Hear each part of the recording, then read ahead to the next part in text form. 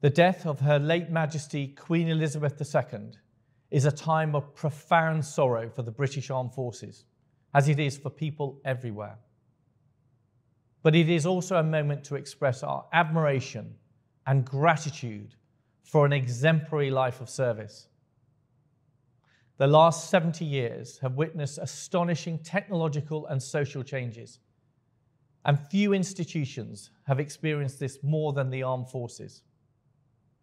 At home, we've enjoyed 7 relatively peaceful decades, and yet there were only a small number of years when a British serviceman or woman was not lost on operations. Throughout this time, Her Majesty's commitment to the armed forces never wavered. As a figurehead, the Queen was a constant in all our lives, a source of reassurance in times of uncertainty, and a unifying force at the heart of national life. But for all the pageantry and tradition, Her Majesty's relationship with the armed forces was deeply personal.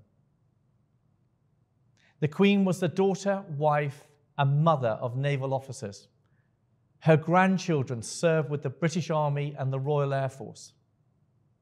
Her family's record of wartime service stretches from Jutland to Afghanistan, and she too served in uniform during the Second World War.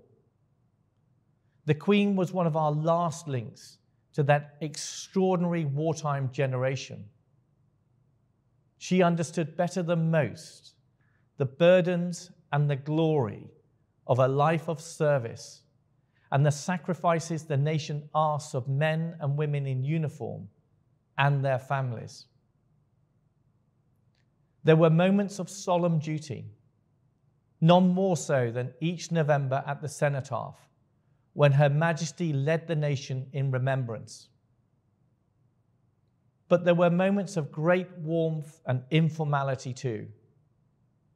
It was often said that the Queen's happiest days were with the Duke of Edinburgh in Malta in the late 1940s, living among the naval families.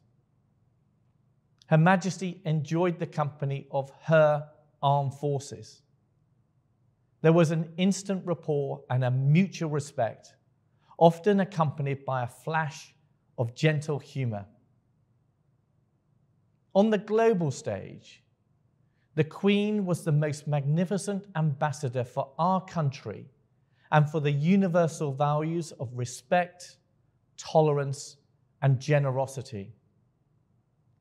Her historic visits to Germany and Japan and to the Republic of Ireland helped to heal the wounds of conflict.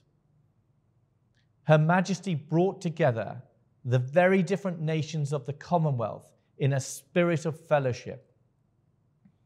She was admired by our allies, revered by our adversaries, and Her Majesty inspired the loyalty of all who served in her name. His Majesty's forces are now readying for their most solemn duty.